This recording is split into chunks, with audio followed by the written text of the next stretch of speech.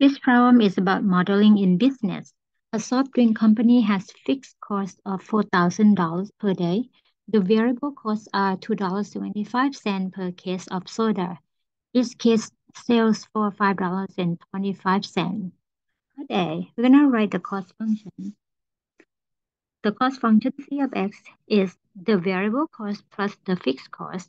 From information we have, the fixed cost is $4,000 and the variable costs are $2.75 per case of soda. So this one we can put together as C of x equals the variable, which is the $2.75 per case. How many cases of soda? X cases. So going to be multiplied by X and then plus the fixed cost of 4,000. So we got the cost function. The next part, we're going to find the revenue function. The revenue function is R of X.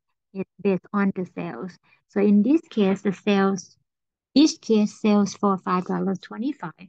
Therefore, the R of X or the revenue function equals 5.25 multiplied by X.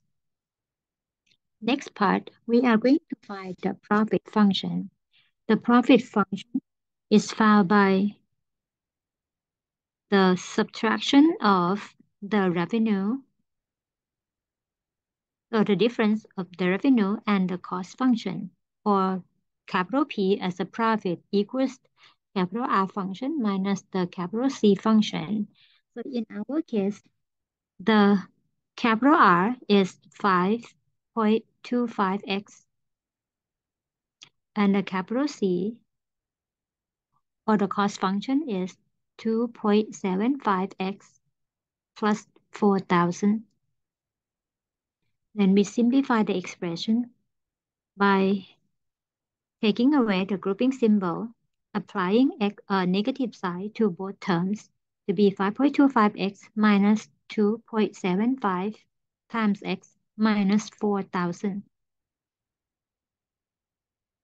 And then simplify to be 5.25 minus 2.75x is 2.5x minus 4,000.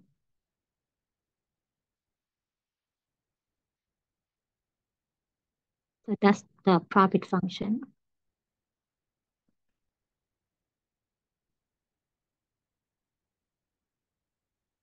The last part, we are going to find the break-even point. The break-even point occurs when the profit is 0.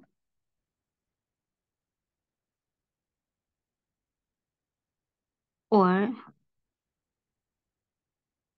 we can set it up as the revenue equals the cost function.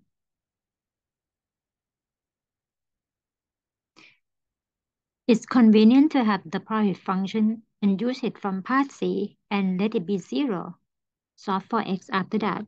So we're gonna rewrite the P as the expression 2.5x minus 4,000 equals 0. And then we solve for x by adding 4,000 both sides. 2.5x equals 4,000. And then divide both sides by 2.5. We have x equals 4,000 divided by 2.5 equals 1,600.